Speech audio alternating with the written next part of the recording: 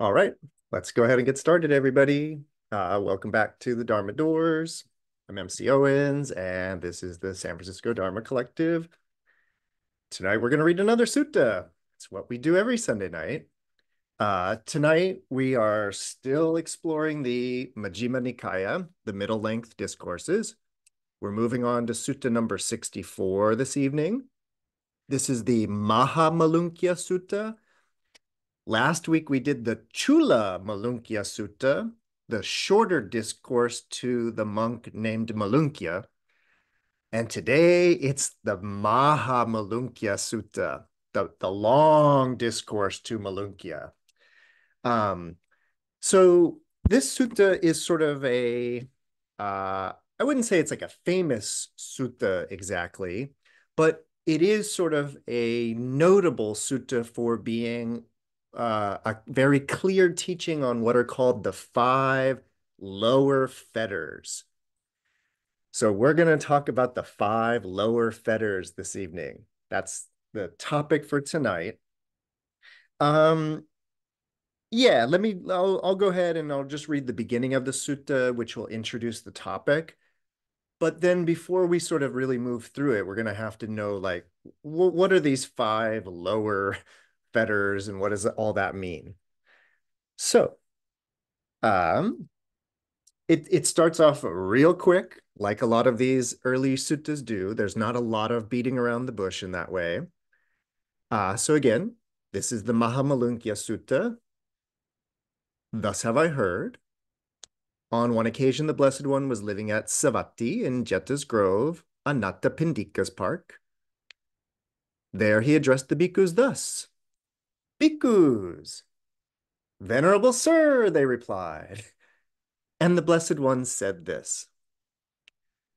Bhikkhus, do you remember the five lower fetters as taught by me? When this was said, the Venerable Mālunkya Putta, the child of Mālunkya, replied, Venerable sir, I remember the five lower fetters as taught by the Blessed One. But Mālunkya, the Buddha says, in what way do you remember the five lower fetters as taught by me? Venerable sir, I remember identity view as a lower fetter taught by the Blessed One. I remember doubt as a lower fetter taught by the Blessed One. I remember adherence to rules and observances as a lower fetter taught by the Blessed One. I remember sensual desire as a lower fetter taught by the Blessed One. I remember ill will as a lower fetter taught by the Blessed One. In this way, Venerable Sir, it is in this way, Venerable Sir, that I remember the five lower fetters as taught by the Blessed One. Now, before we go further, there's a few of those we need to clarify. So even before we do that, let's talk about a fetter. So these are called, this sutta is about the five lower samyojana. So a samyojana, the root of that word is yog, like yoga, a kind of yoking in that way, like an animal with the yoke. And this is samyojana. And so this is truly like the idea of sort of like being fettered, being held up, being chained down, all of these ideas. Now, this, we need to remember, this is a classic example that we need to remember, that the Buddha uses a lot of different analogies or similes. And what I mean is that, we've heard talk of poisons, the three poisons. We've heard talk of hindrances, nivaranya. We've heard talk of bandha, bondage. So there's a lot of different analogies or similes that the Buddha uses to talk about things that are holding us back. Just to put it super simply, like we want to be, less suffering, not suffering. We want to be more joyful. We want to, whatever it is, there's these things that are holding us back. They're fetters, they're obstacles or obstructions in that way. Now, in the world of Buddhism, or at least I guess in the world of early Buddhism, and it would depend upon the specific school, of course, and all of that. But in general, there are 10 samyojana, there are 10 fetters that are keeping us from the awakened, enlightened state, the state of not suffering, call it nirvana. Traditionally in Buddhism, there are 10 fetters. We, of course, are only going to talk about sort of what are called the 5 lower fetters. Now, the reason why these are called the 5 lower fetters is because all 10 of these fetters, these samyojana, well, within the cosmology of Buddhism, these are the things that are keeping us bound to the cyclical process of birth, death, and rebirth, to samsara, right?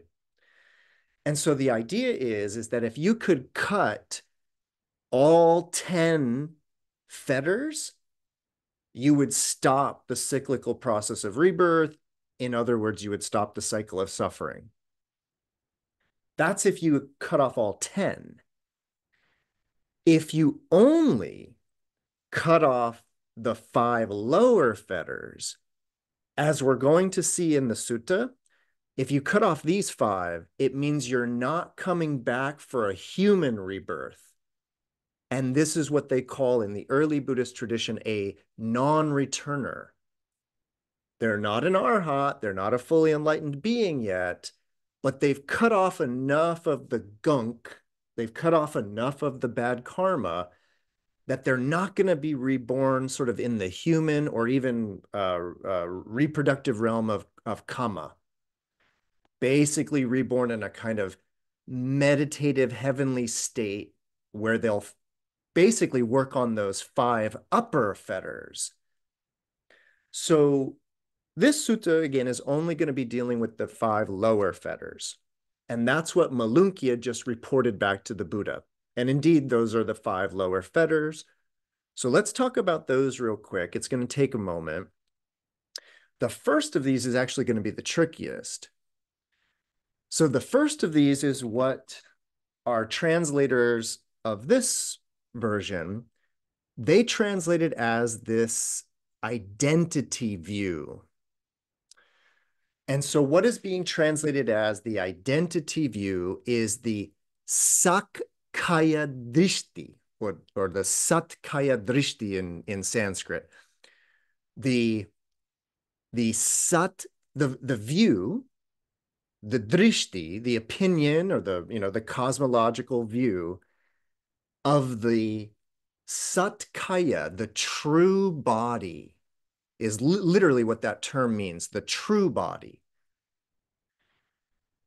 Now, the thing about it is that I know that you know, because I know that you've all been studying Dharma a long time, I know that you know about this kind of essential teaching of Buddhism of no self. Well, that's kind of, that is what we're going to be talking about tonight.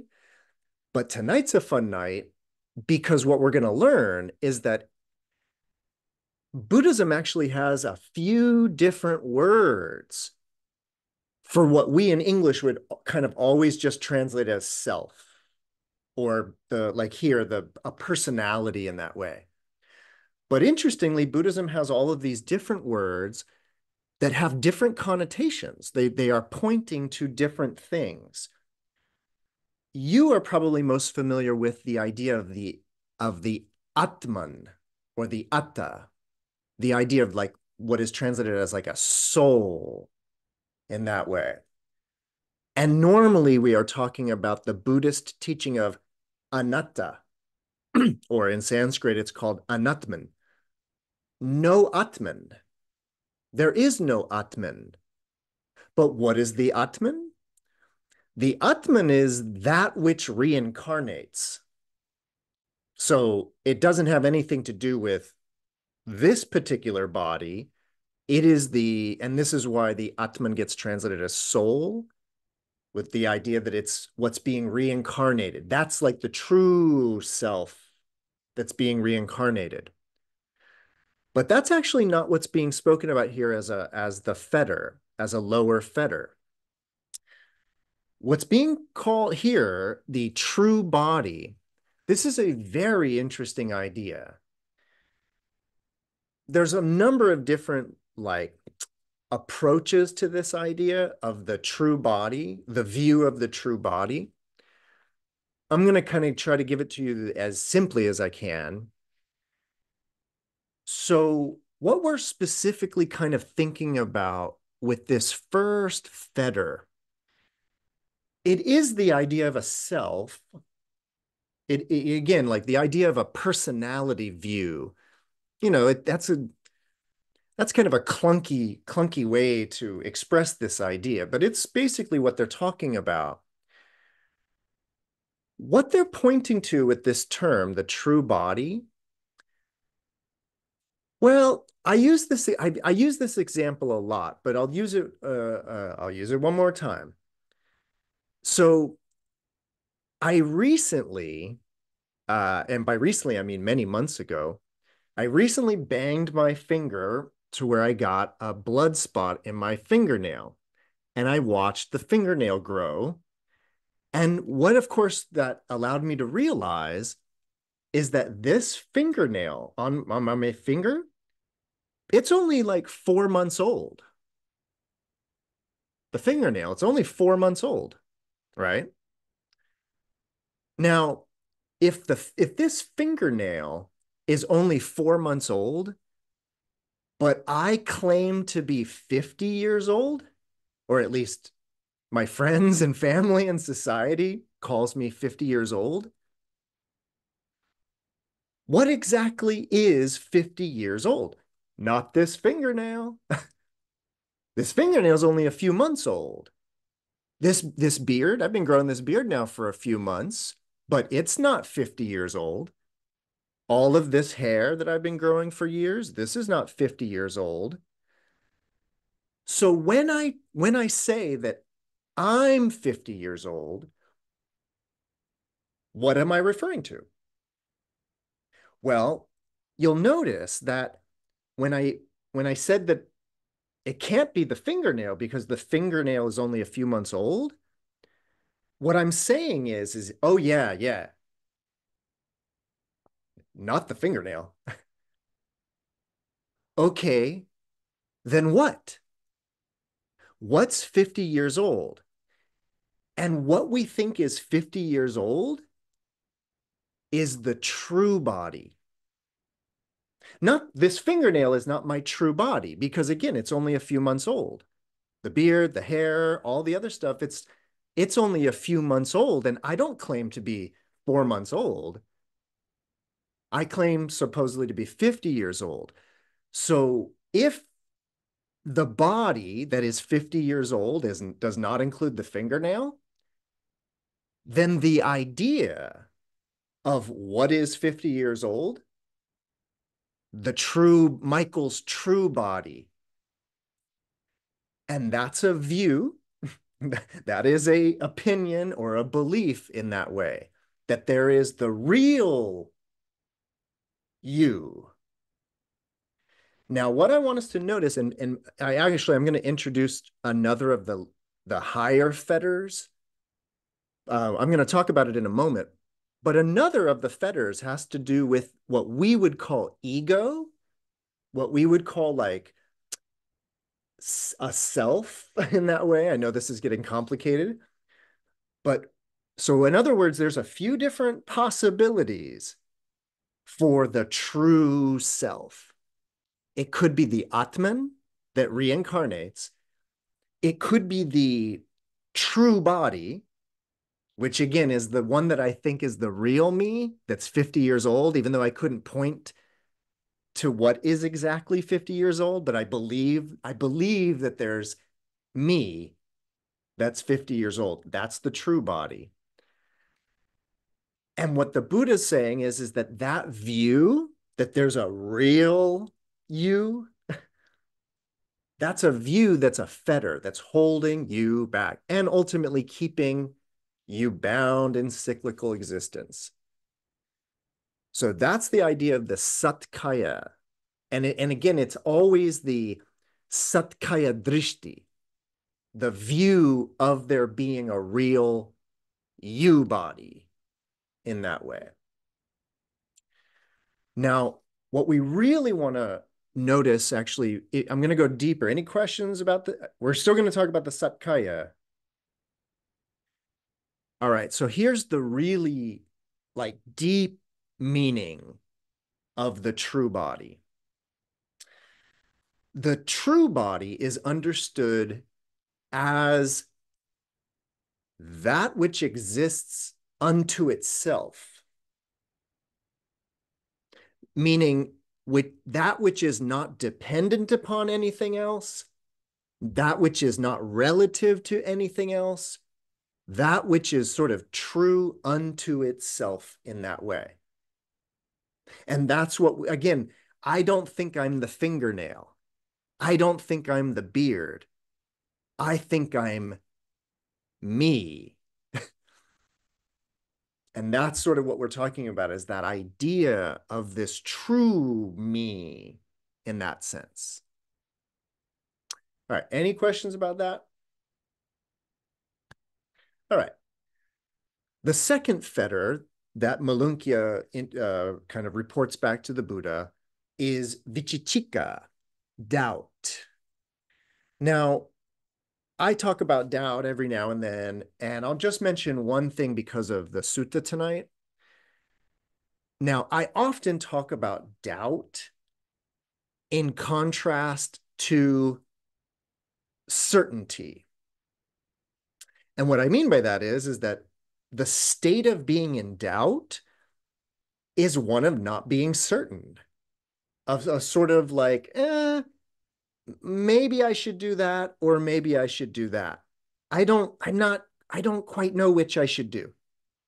Versus a clear certainty that that's the way. That's normally how I describe the difference between doubt and certainty in Buddhism. But tonight I need to kind of introduce you to the more formal definition of doubt. In this context tonight, doubt is going to be about doubting the Buddha, doubting the Dharma.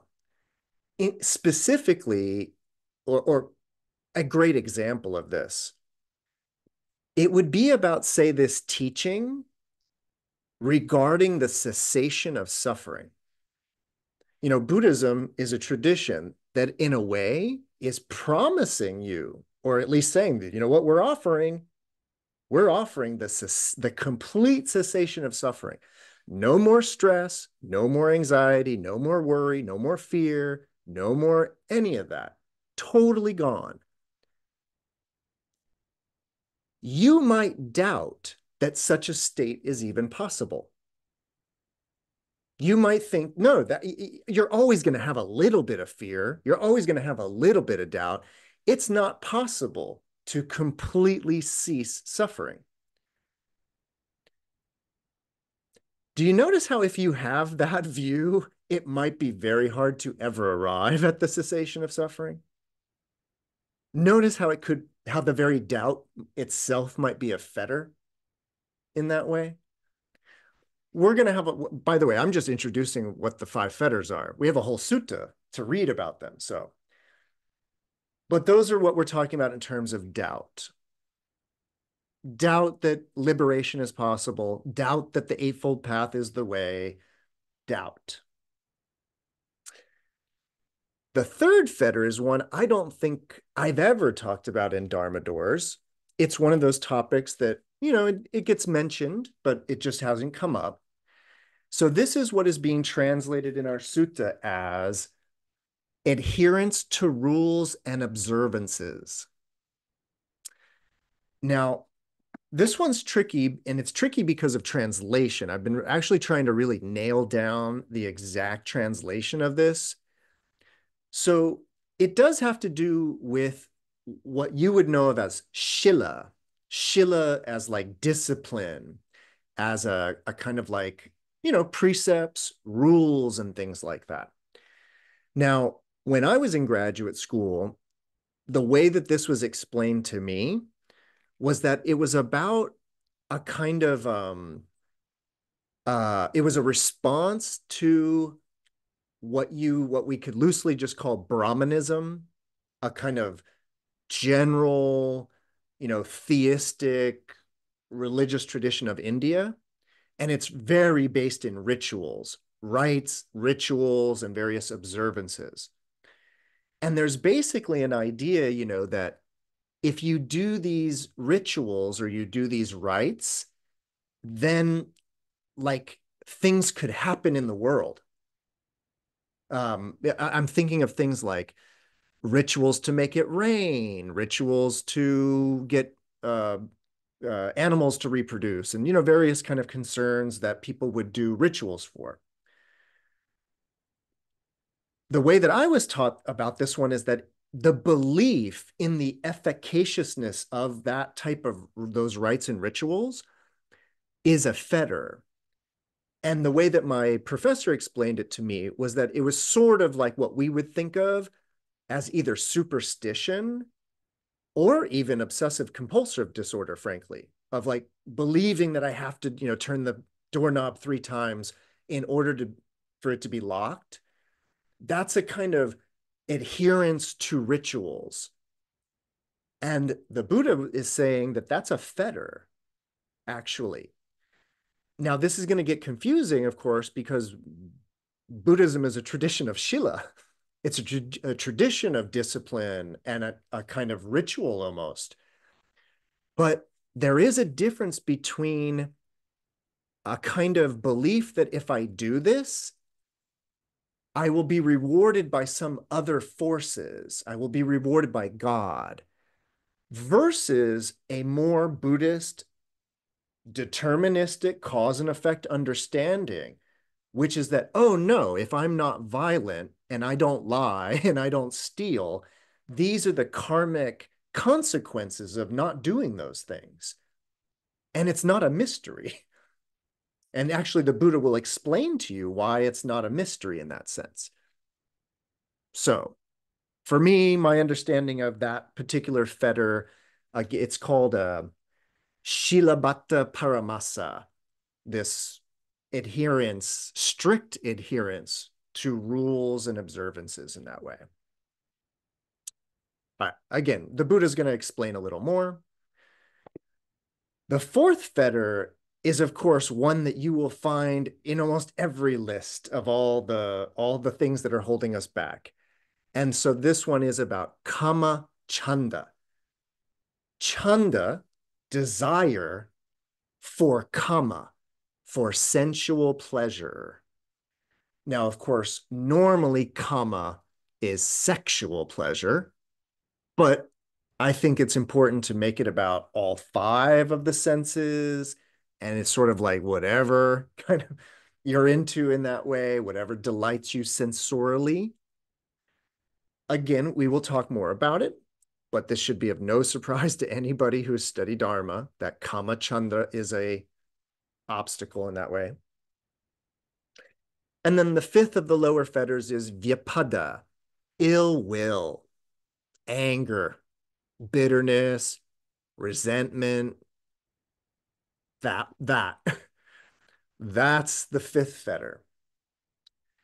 And now again, the idea is that if you overcome the delusion of a true body, you overcome doubt, you overcome adherence to rules and rituals, you overcome your needy desire, and you overcome ill will, then that cuts off the 5 lower fetters, and you would have no reason to be reborn in that sense, back in the human realm. Okay, those are the 5 fetters. Really quickly, because I won't probably have another opportunity tonight to mention it. Really quickly, if you wanted to get all the way liberated, really quickly, let me tell you about the 5 other fetters. They're subtle.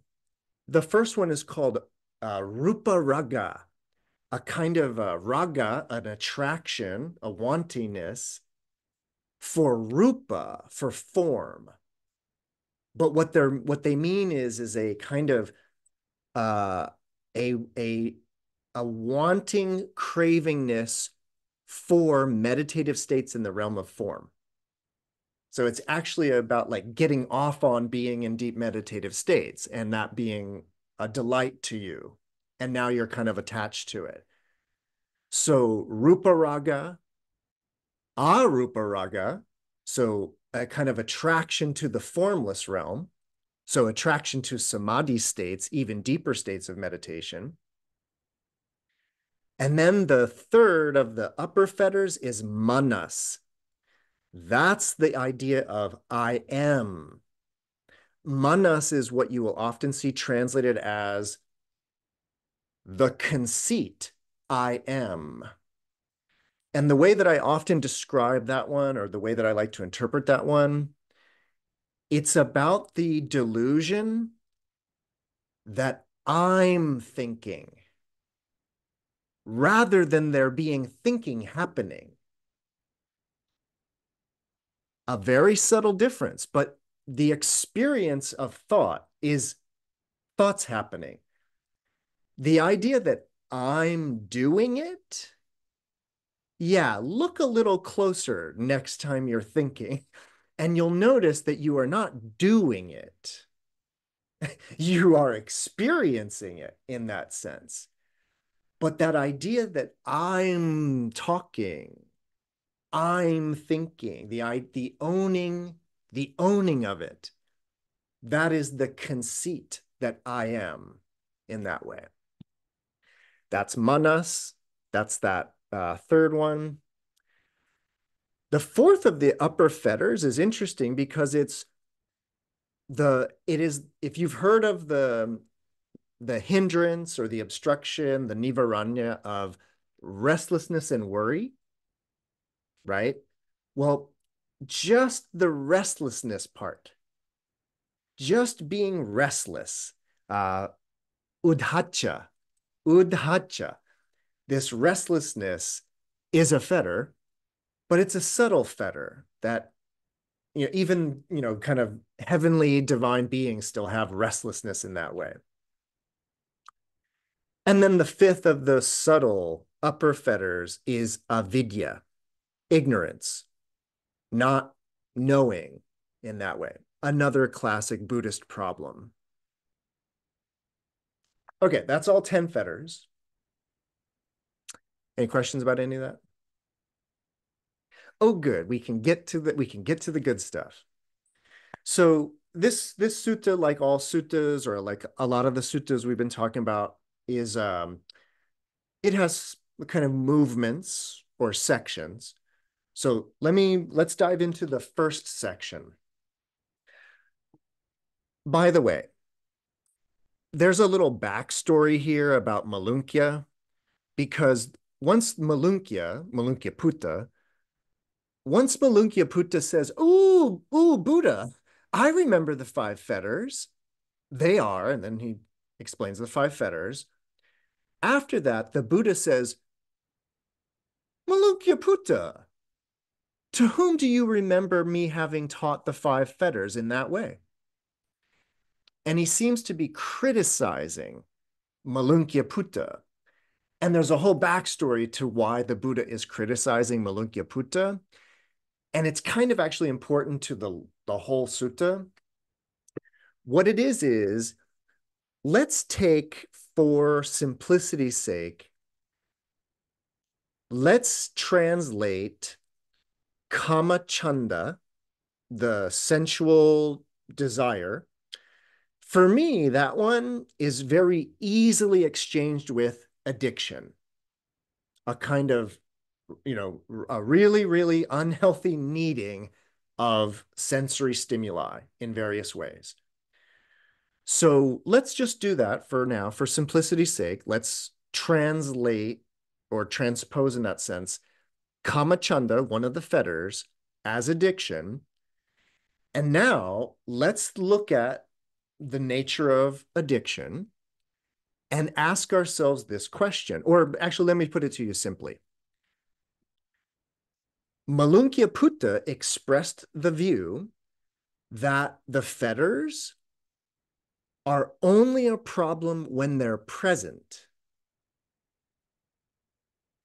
In other words, if let's say I have an addiction, let's say I'm addicted to alcohol, let's just say, the idea is that if I were in a state of like needing a drink really bad and feeling really anxious and all of that, so I was like really going through the addiction, then the idea would be that, ooh, it has arisen, it is there.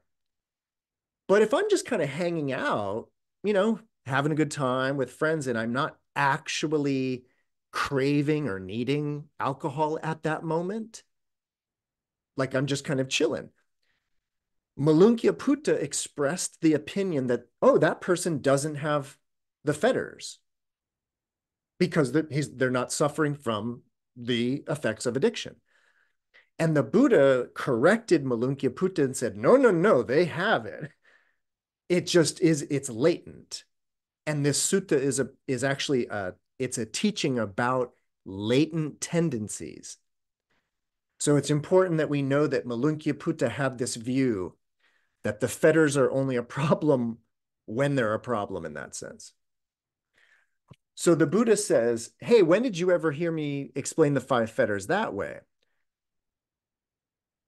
If you did, there's a problem. And he says, wouldn't wanderers of other sects confute you, meaning challenge your opinion there, with the simile of a baby, with the simile of an infant? Because a young, tender infant lying prone doesn't even have the notion of identity. So how could the identity view arise in a baby? Yet, the underlying tendency to the identity view lies within the baby, the Buddha says. Those other sex, those people of the other sex, they might say, a young, tender infant lying prone doesn't have the idea of the Dharma, doesn't have the idea of the teaching. So how could they doubt the teachings? Or how could doubt about the teachings arise in a baby? The Buddha says, yet the underlying tendency to doubt lies within the baby. A young, tender infant lying prone doesn't even have the notion of rules and observances. So how could adherence to rules and observances arise in a baby? Yet the underlying tendency to adhere to rules and observances lies within a baby. A young, tender infant lying prone doesn't even have the notion of sensual pleasures. So how could sensual desire arise in a baby? Yet the underlying tendency to sensual desire lies within a baby. A young, tender infant lying prone doesn't even have the notion of beings. So how could ill will towards beings arise in him or arise in the baby? Yet the underlying tendency towards ill will lies within a baby. So Mālunkya Sutta, would not the wanderers of other sects confute you with this simile of an infant? So this is, as a Dharma teacher, I get this question all the time, which is, aren't babies then sort of enlightened Zen masters because they are without attachment to self? And at a certain age, they don't even really have a distinguished sense of self and other. So aren't they enlightened little beings? Not according to Buddhism. And it has all to do with the anusaya or anushya. So the word that's being translated in this section that I just read, the word that's being translated as underlying tendencies, that a baby has the underlying tendencies. The word is anusya or anushya in Sanskrit. And indeed, it means latent underlying tendencies that are like dormant, but they are there ready to activate in that sense. So the way that Mālunkya Putta presented the fetters allowed for these critics to say, but then a baby is enlightened. And then the Buddha corrects Mālunkya Putta's view that the fetters are only present when they have arisen. The Buddha corrects that view and says, no, no, no, because a baby isn't enlightened because of underlying tendencies. Is that all? Does that kind of make sense to everybody? As we move forward in the sutta, actually, I want to stress this more. But what it is it's really about this idea that, like, a baby in that sense, an infant, is really, really just getting ready to develop a sense of self. Like, again, the latent tendencies are there. The latent tendencies to get angry are there. The latent tendencies for all of these things are there. And so, just like all human beings in that way, they're gonna come up. So what the Buddha is saying is that it is very, very, very different. The difference between a baby to where these things haven't arisen versus a person where they have arisen and they have eradicated them and they're not coming back ever. That is very different than a baby. And that's an enlightened being in that way. Okay, shall we keep going? All right. So after explaining to Mālunkya Putta what was wrong with his sort of presentation, thereupon the Venerable Ananda said, "It's time, Blessed One. It's time. Sublime One, it's time for the Blessed One to teach the 5 lower fetters. Having heard it from the Blessed One, the bhikshus will remember it. Then listen closely, Ananda, and attend closely to what I shall say." "Yes, Venerable Sir," the Venerable Ananda replied, and the Blessed One said this. By the way, really quickly, we've had a talk recently about, in Buddhism, the idea of timing, and the Buddhas are known for having perfect timing, meaning that they know exactly when the right time is to deliver a teaching. And I just want you to know that this little section where Ananda's like, "Oh, it's time, Buddha, it's time." He's announcing that it's the right time. Like, this is the fortuitous moment. All right. And so the Blessed One said this.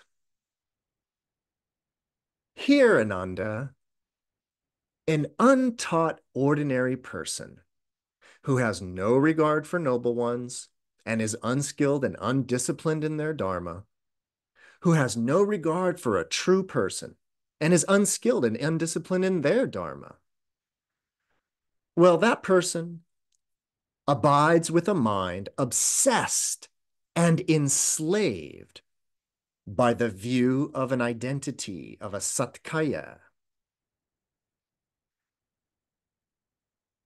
And they don't understand, as it actually is, the escape from the arisen view of an identity. And then, when that view of identity has become habitual and is uneradicated, then it's a lower fetter. One abides with a mind obsessed and enslaved by doubt. And one doesn't understand, as it actually is, the escape from arisen doubt. And then when that doubt has become habitual and is uneradicated, it's a lower fetter. One abides with a mind obsessed and enslaved by adherence to rules and observances. And one doesn't understand, as it actually is, the escape from adherence to rules and observances. And then when that adherence to rules and observances has become habitual and is uneradicated, it's a lower fetter. One abides with a mind obsessed and enslaved with sensual desire. And one doesn't understand, as it actually is, escape from sensual desire. And when sensual desire has become habitual and is uneradicated, it's a lower fetter. One abides with a mind obsessed and enslaved by ill will. And one doesn't understand, as it actually is, escape from ill will. And when that ill will has become habitual and is uneradicated, it is a lower fetter. Now, a well-taught noble disciple who has regard for noble ones and is skilled in and disciplined in their Dharma, who has regard for true people and is skilled and disciplined in their Dharma. Such a person does not abide with a mind obsessed and enslaved by the view of identity. They understand as it actually is the escape from arisen views of identity. And the view of identity, together with the underlying tendency to it, are abandoned. This person, they do not abide with a mind obsessed and enslaved by doubt. They do not abide with a mind obsessed and enslaved by adherence to rules and observances. They do not abide with a mind obsessed and enslaved by sensual desire, and they do not abide with a mind obsessed and enslaved by ill will. They understand, as it actually is, escape from those fetters. They understand, as it actually is, the escape from arisen ill will, and ill will, together with the underlying tendency to it, is abandoned. So in that way, all 5 lower fetters are abandoned.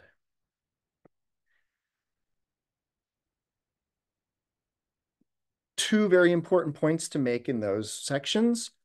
So we have the unskilled, ordinary person, and we have our skilled, trained person. Notice that the big difference between the two, of course, is non-recognition of these things as fetters. And then the key to this whole sutra is that idea that when one doesn't understand, as they actually are, escape from these things, then those 5 things become habitual. That's the key to Buddhism right there, that these things become habitual. Just like everything else, we become just habituated to it in that sense. And so we have the one section, which is about the common person, where it has become habituated, and therefore it's not eradicated, and that's a fetter. Whereas a well-taught noble disciple understands escape from those 5 fetters. And then, together with the underlying tendency, the anusaya or anusya, is eradicated. So it's not just that the present arisen anger, let's say, let's take one of the fetters, anger. It's not just that the arisen anger has gone away. No, the very underlying tendency towards anger is eradicated. So by the way, in Mahayana Buddhism, later Buddhism, the whole discourse about these underlying tendencies becomes the discourse about bijas, or seeds, the idea that there's these like seeds waiting to sprout. So even though I'm not angry right now, I have the seeds of anger ready to be watered by some jerk. I kid, of course. But you see my point that the seeds are there waiting to be watered and then they will sprout. But if you have eradicated the seeds, if you've eradicated the anusya, there's nothing there to pop up anymore. So that's the idea. Any questions about those two sections? Great. Now, of course, like all of Buddhism, I often say this. If the Buddha just told us what was wrong and then said bye, that would suck. So luckily, the Buddha tells us the way, the path to doing all of this. So section 7, page 539, if you happen to have the book, the Buddha says, don't worry, Ananda. There is a path, Ananda.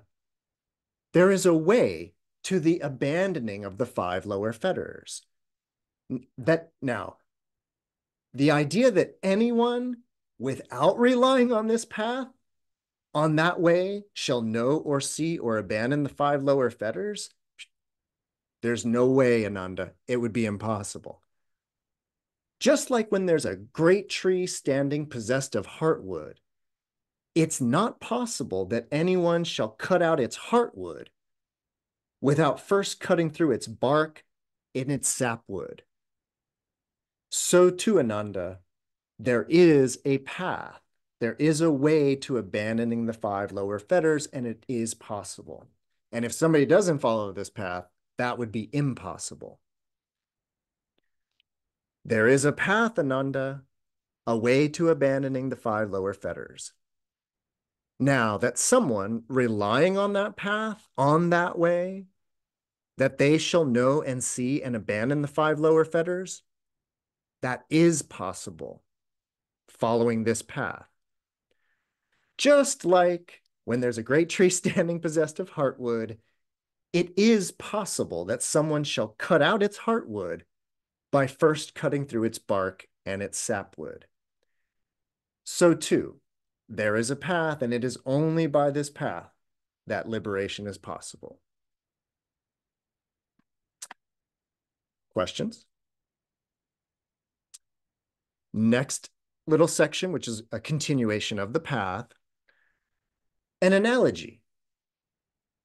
Suppose, Ananda, the river Ganges were full of water, right up to the brim, so that crows could drink from it.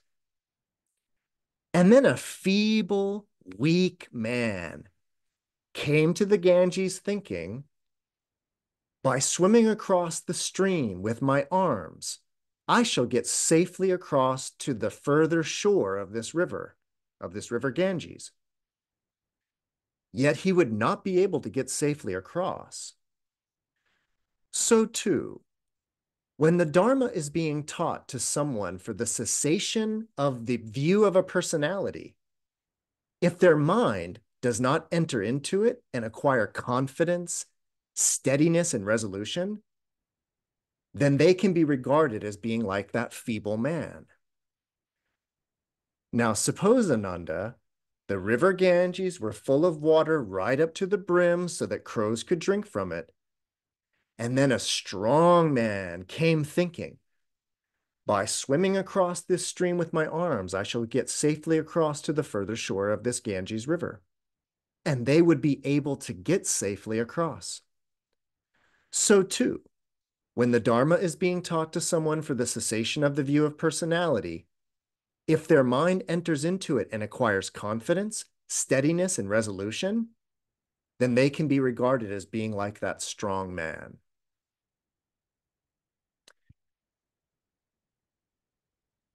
By the way, if you didn't catch it, there is always going on in Buddhism a grand kind of metaphor of getting to the other shore, of getting to the other side.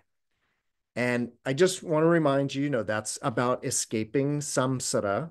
escaping the cyclical process of birth, death, and rebirth, and sort of getting to the other shore, which is nirvana in that way. So samsara, cross the river of transmigration and get to the other shore, which is nirvana.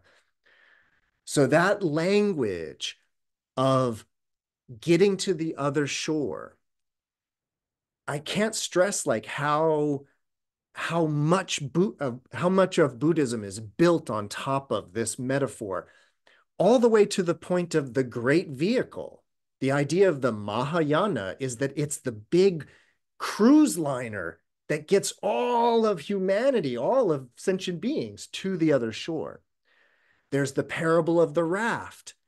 There are so many of these Buddhist analogies of crossing a river to the other shore. This is just one more of those analogies. And it has to do, of course, with actually what's interesting is the way that this sutta, it's kind of about the 5 lower fetters, but then they kind of just reduce it down to the view of a personality. And that's like the main one in that way. And, if you really kind of get into your Dharma, you do kind of recognize why that particular view of a personality in that way, all the other fetters are hinging on that one, right? So, all right. So there's a really, really important part coming up. So I want to make sure to get there. So let's get to the path. So, and what, Ananda, is the path? Because I know you want to know. And what, Ananda, is the path, the way to the abandoning of the 5 lower fetters?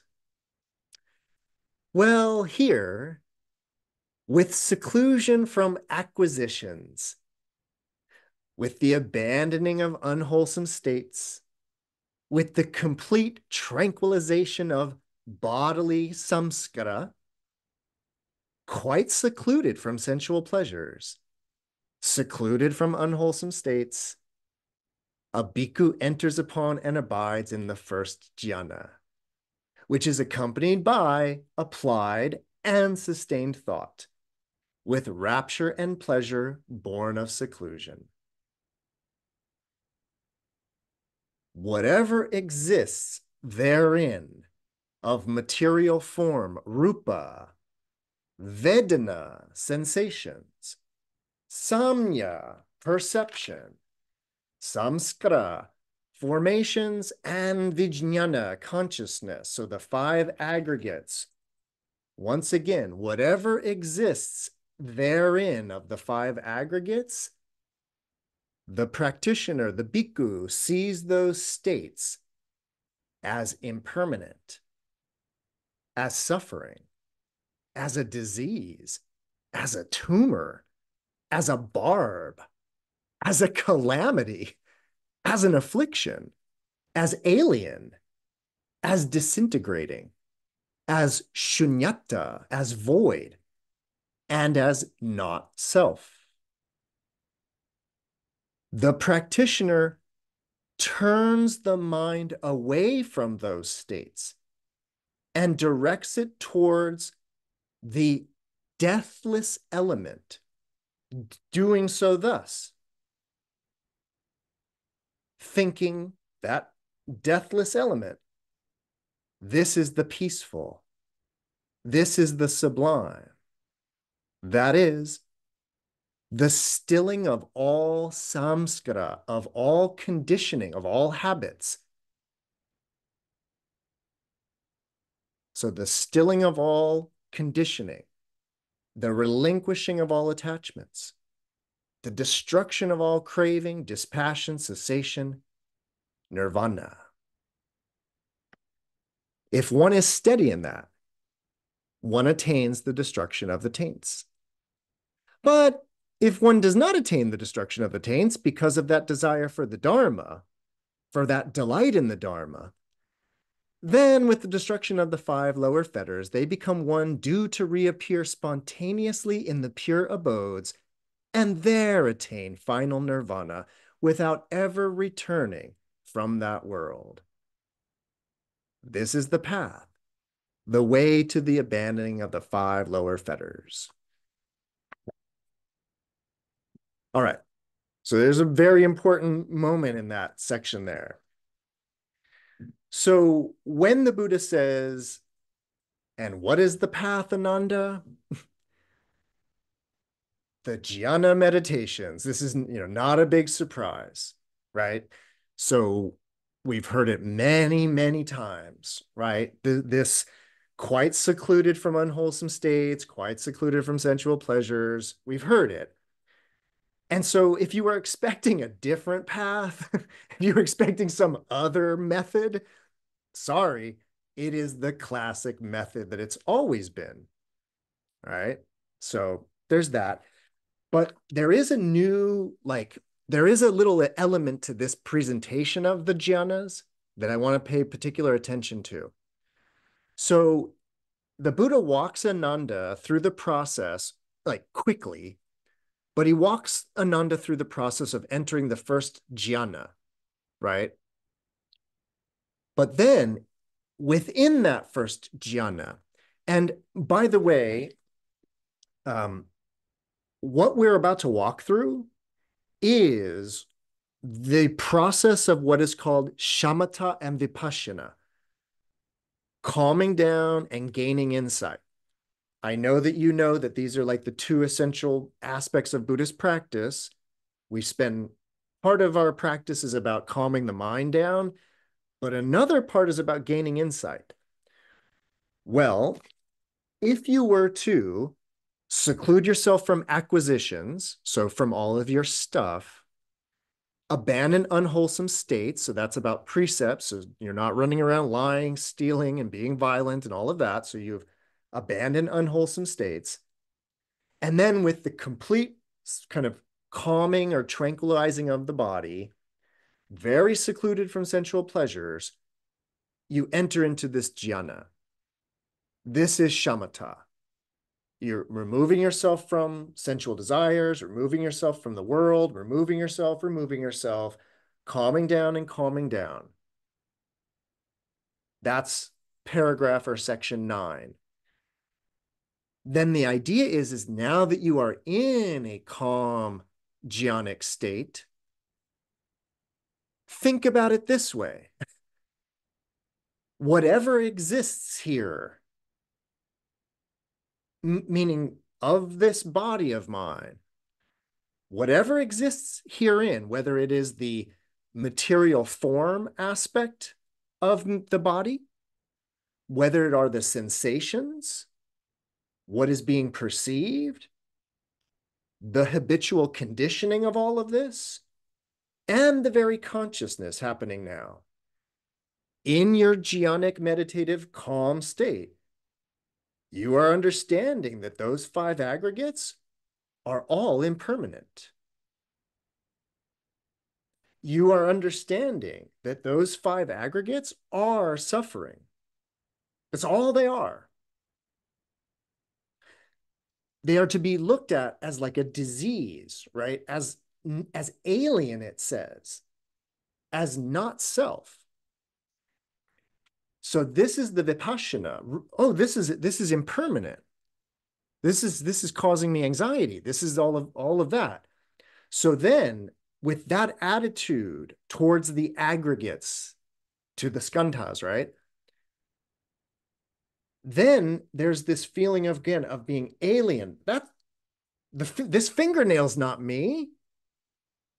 The beard's not me. It is all impermanent. So then with that attitude, it says the practitioner turns the mind away from those states and directs it towards the amrita dhatu, the deathless realm, or the deathless. So I want to, this is going to be a little tricky. So I recently taught a long meditation retreat a few months ago, or I don't know how long ago it was now. A few of you were there.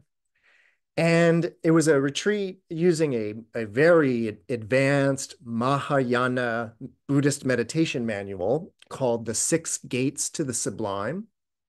It's a beautiful meditation technique or a kind of a meditation process. It's pretty much just a very regimented presentation of classic Buddhist meditation. But I'm telling you this because A, I know some of you were there. Some of you probably know the six gates to the sublime. But the process of that is about following the breath and counting the breath in order to kind of calm or stabilize the mind, like the sutra just talked about in terms of doing jhana practice to calm down. But then the key gate, the key gateway, the key practice to the six gates is what is called the gateway of turning. And what it is exactly as is described in this sutta here. The turning the mind away from the aggregates and directing it towards the deathless, which is also nirvana, by the way, which is also liberation, you know, you name it. So this process of turning the mind, there's a lot of different ways to talk about this. And I do want to kind of, you know, finish this sutta tonight. So the basic idea though is that if I could try to put this super simply, so the mind can, as we've been talking about tonight, the mind can identify as the body, that like, that I am the aggregates, I am this. That is sort of the default mode in that way, is identity with this body. When the mind is functioning in that way, in sort of in tandem with the body, what that means is that when something then happens to the body, like a pain, the mind becomes disturbed and affected by that. A good example that I've used in the past, it's a very, very simple, benign example, but I think it gets the point across. And it's the phenomena of stubbing your toe and it being so painful, but noticing the mental reaction of anguish that comes from the pain of the toe. But if you're a skilled meditator, you've probably been able to divorce or separate your mind from that pain and observe the pain, but not with the mind that is affected by the pain. So what I'm getting at is that when mind is identified with body, it gets all turned around when things happen to the body. Oh, and by the way, let's not limit it to the body because that's only the first aggregate. This is about identifying with the physical body. And then if something happens to the physical body, the mind can be all, ah! Or there's the sensory body, the Vedana, and identifying with it. That's actually closer to my toe stubbing example, is the Vedana, the pain, the negative reaction in that way. But then the same way with perception and the mind identifying with what is, not with what is being perceived, but identifying as the perceiver. And then the mind being sort of disturbed by what is perceived. Another great example or another great tool is being able to separate the mind from habitual conditioning and to actually be able to see your own conditioning. rather than knee-jerk reaction to anger. That would not be viewing the anger, that would be being identifying with it and habitually going along with your samskara. And so Buddhism is the process of not being the mind that is just going along with the aggregates, but being independent, sovereign mind that observes the aggregates. And then there's the fifth aggregate of consciousness, the one that we really identify with in that way, as self, very intimately. But in the same way that you can get a kind of an observing of your conditioning, you can observe the very thinking happening itself. Normally, we're too wrapped up in the thinking to have such perspective. But that is what's being spoken about in terms of turning the mind away from the aggregates and directing it towards the deathless element, directing it towards nirvana. And the mind regarding nirvana or the deathless, the mind understands that's peace, that's dispassion, that's cessation, that's nirvana. And if they are steady in that turning of the mind away from the aggregates, if they are steady in that, they attain the destruction of the taints.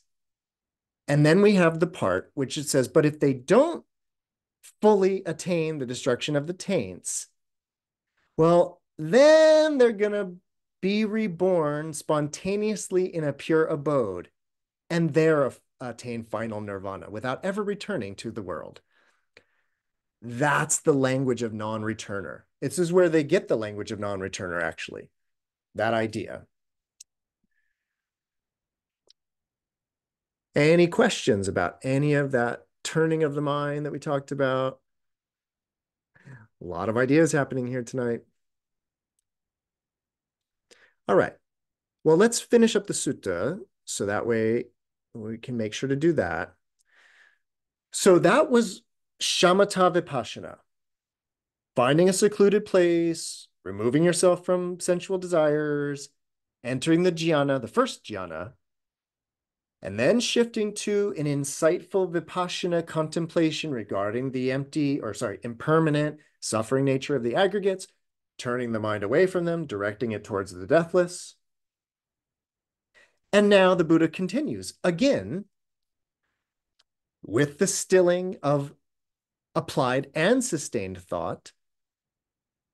A bhikkhu enters upon and abides in the second jhana. And then again, with the fading away of rapture, a bhikkhu enters upon and abides in the third jhana. And then again, with the abandoning of pleasure and pain, a bhikkhu enters upon and abides in the fourth jhana, which has neither pain nor pleasure, and purity of mindfulness due to equanimity. Once again, in those jhanic states, in each of them, you would think whatever exists herein, form, sensation, perception, conditioning, and consciousness, one sees those states as impermanent, suffering, so on and so forth, as not self, turns the mind away from those states and directs it towards the deathless element to nirvana. And this is the path, the way to the abandoning of the 5 lower fetters. And then again, Ananda, with the complete surmounting of all perceptions of form, with the disappearance of perceptions of sensory impact, with non-attention to perceptions of diversity. Aware that space is infinite, a bhikkhu enters upon and abides in the base of infinite space. And then in that meditation of infinite space, once again, there is a movement to vipassana, thinking whatever exists here, whether it's sensation, you'll notice that there's no form anymore because we are no longer in the form realm. So there's no longer 5 skandhas, just 4 up there or over there or wherever that is. But in that state of infinite space, whatever sensations or perception or conditioning or consciousness, they see that as all being impermanent, as not self. Again, turning the mind away from those states and directing it towards the deathless. That's the path, the way to the abandoning of the 5 lower fetters. You guessed it, with the complete surmounting of the base of infinite space, aware that consciousness is infinite. A bhikkhu enters and abides in the base of infinite consciousness, and then shifts to vipassana mode, thinking that whatever exists therein, whether it's sensation, perception, conditioning, or consciousness, those states are understood to be impermanent, suffering, ultimately not self. They turn the mind away from those states and direct it towards the deathless. This is the path, the way to the abandoning of the 5 lower fetters. And then again, with the complete surmounting of the base of infinite consciousness, aware that there's nothing, a bhikkhu enters upon and abides in the base of infinite nothingness. And then there, they shift to vipassana mode and think whatever exists herein, sensations, perception, conditioning, consciousness, those states are impermanent, suffering, a disease, all the way up to no self.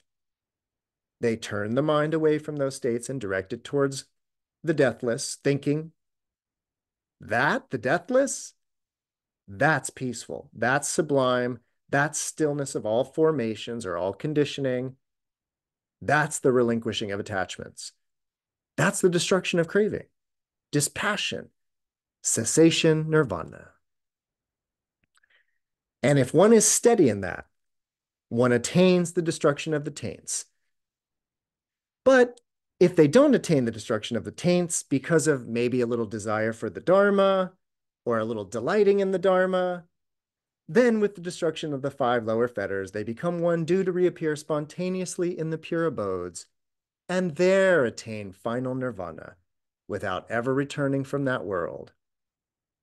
This is the path, the way to the abandoning of the 5 lower fetters. Venerable Sir, this is the path, the way to the abandoning of the 5 lower fetters. Then how is it that, this is Ananda asking the Buddha, Venerable, if this is the path, the way to the abandoning of the 5 lower fetters, then how is it that some bhikkhus here are said to gain deliverance of mind, and some are said to gain deliverance by wisdom? And the Buddha replied, the difference here, Ananda, is in their sense faculties. That's what I say.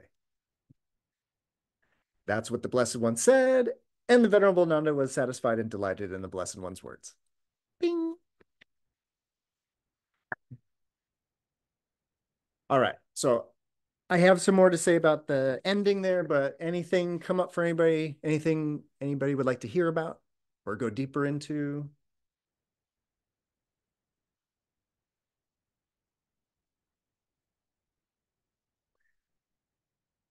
Then let me make one interesting little comment there.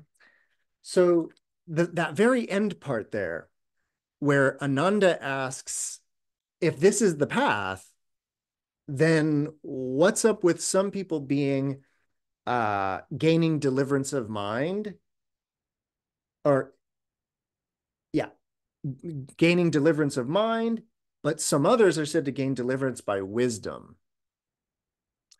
Well, what's really interesting about that, and it's funny because this is an idea that I've been teaching forever, and I don't really know where I got it. Like, it was just one of those things that I just knew. I don't know. It was just sort of there from the beginning. But this sutta is great because it kind of clarifies. And what it is that basically within the world of Buddhism, there's 2 tracks. I already mentioned it. There's the track of calming, and there's the track of insight.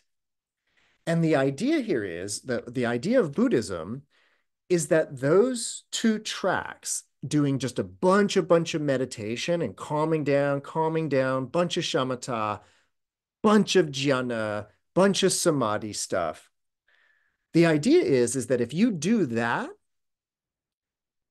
it will, well, it'll lead to liberation. It'll lead to the cessation of suffering. It'll lead to nirvana, just doing the calming.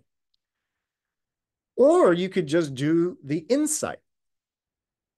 You really just think, you can think your way to liberation. And traditionally, if you know your sort of your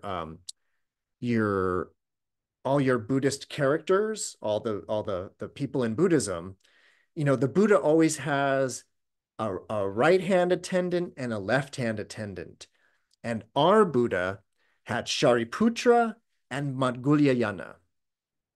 And Shariputra is Shariputra the wise, enlightened by wisdom. Whereas Madhgulyayana was enlightened through the mind, but mind means meditation here. Specifically, it's about like cultivating a meditative mind state. And Madhgulyayana was the best at that. And so those two like head monks, Madhgulyayana and Shariputra, they always sort of represent those two tracks. And I think that this is important because there are, well, different types of people in the world with different underlying tendencies, right? Different kind of habits in that way.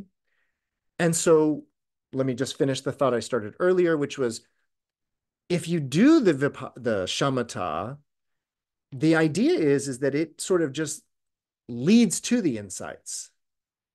Like you will sort of have these insights. But the other way is that if you study these insights, you will naturally stop doing all the things that make you not calm. In other words, the wisdom brings about natural states of calm, where all of a sudden it's much more preferable to just kind of sit quietly and not need stuff. That actually makes more sense through when you've studied the wisdom in that way. So, or it's a back and forth kind of a thing in that way. So, but that's sort of like, it's an interesting, that little ending there about some are liberated by mind, some are liberated by wisdom. I think that that's a really interesting conclusion to this sutta that presented such an interesting shamatha vipassana approach to the path, where it was equally emphasizing the shamatha, or the jhana practice, but it was equally emphasizing the insight practice around primarily, of course, impermanence, suffering, no self. So, all right. That's all I had to say. Any, I actually do want to say one more thing about the death list real quick, but unless there's, Maria, please.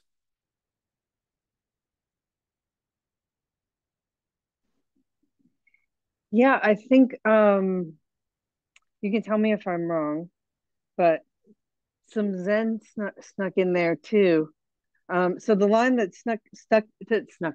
stuck out for me was um, aware that there is nothing, and I immediately, like, what sprang to mind was a memory of some Zen master's account of their enlightenment moment, and they exclaim and they start laughing really hard, and they just keep saying, "There's nothing. There really is nothing."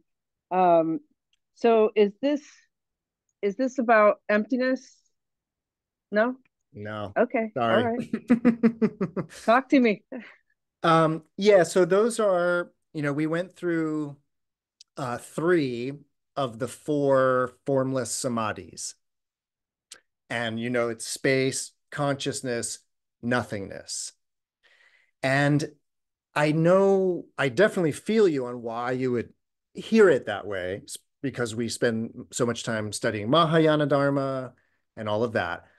But it's really sort of about, like to put it super simply, if I close my eyes and my somehow my ears and I plug my nose and I close my mouth, I have shut off sensory stimuli through those, but I would still in a way be sensorially stimulated by my body, like the temperature in the room, things like that. And I would be sensory stimulated by the thinking. And so as you move through the jhanas, well, the first thing that happens, we heard about it, is the tranquilization of bodily samskara. So that's actually dealing with the corporal tactile body and bringing that to where you are basically at that point desensitized, meaning the body, you would be so deep in meditation, people could poke you and you wouldn't feel it with the body. But even if you were in such a deep meditative state, the mind would still be going. That's what they're talking about in the jhanas regarding, but with sustained and applied thought. But then as you move through the jhanas, notice that there's no longer applied and sustained thought. In other words, when you're not being stimulated by sensory input, the mind is still going to chatter for a while. But if you deprive it of sensory stimuli long enough, the mind will stop chattering. And pretty soon you could then move into a state where there is nothing being experienced. That's the nothingness they're talking about. Prior to that, you would kind of have an experience of consciousness only, or of infinite consciousness. And before that, you would have had an experience of infinite space. And so you can see how you're like moving further and further away from sensory stimuli. Space is still kind of stimulating, even though it's like vacuous space. And that's why you got to get to that third one of there's nothing going on, but not because there's nothing going on, like in the Zen tradition in that way, but cool. Oh, um, I wanted to clarify the deathless nirvana thing really quickly. So I'm going to actually do it though in a Hinayana way. I want to emphasize the more early Buddhist way of thinking about nirvana. So what I want you to think about is, and I've used this example before, but it's about my cousin. My cousin doesn't exist, actually. I don't have a cousin. All right. So now let's direct our minds to my cousin. And what I want you to first think about is, when was my cousin born? Oh, that doesn't compute, right? That because if my cousin doesn't exist, there's no the birth of what, right? So my cousin that doesn't exist doesn't have a birthday. You know what else that means? My cousin doesn't die. That is the deathless. Okay. So everybody got that about how my cousin wasn't born, doesn't die because my cousin doesn't actually exist. Well, the Buddha has said there's no self. That it actually, the 50-year-old doesn't actually exist. That's an idea, but you will never actually find that 50-year-old self. It's just like my cousin, actually, has never come into existence and luckily will never go out of existence. So what I'm getting at is that think about my cousin that doesn't exist. And what I want you to think about in terms of the non-existent that isn't born and doesn't die, I want you to think about how it is very peaceful, that which has never come into existence. It's very sublime. It's very still. There's nothing to be attached to, right? Craving for what? Passion for what? What I'm getting at is that all the language that the Buddha talks about in terms of the deathless, that it is still, peaceful, sublime, nothing to be attached to. What I want you to notice is like really direct your mind towards the non-existent and just feel how still and peaceful and quiet it is. Well, the sutra was telling us to turn the mind away from obsession with the skandhas and direct it towards that deathless. But you're doing this because it's going to calm your mind down. Meaning thinking about my cousin that doesn't exist doesn't get you all worked up. Now, if my cousin did exist and looked a certain way, it might get you all worked up. But my cousin that doesn't exist, it is very hard for them to get you all worked up in that way. So again, it's not about like, I don't know, it's about directing the mind towards that very idea of nirvana, the deathless. And rather than the mind resting on a bunch of stimuli, it's resting on this utter peacefulness. It's a technique, is my point. Like, it's a method. So, Noe. Wow, great stuff. And it's constant. It's constant. It's always happening if I pay attention to it, because so there's no separation. And now, and so it is the effort, but then it's like we talked about this years ago, where it's the levels of the jhanas, and then what happens when you get to the end? You start back at the beginning. And we start Mm-hmm. back at the beginning. So I Mm. really appreciate that so much. Uh, and then the thing too about the addiction thing, something that has happened to me is the qualifications that I always use in a program that I'm a member of. Uh, I've learned to say, I'm an alcoholic. My name is Noe. So I've learned to separate the I am. And that's been a real mind blower to me. So thank you for your teachings, and thank you all for listening. Thanks, Noe. Thanks for that comment. Excellent. Anything else? All right, then we did another one. Excellent. A lot of good ideas in that one. A lot of deep ideas. All right. Well, then that's going to conclude this session of Dharma Doors. Stay tuned till next week.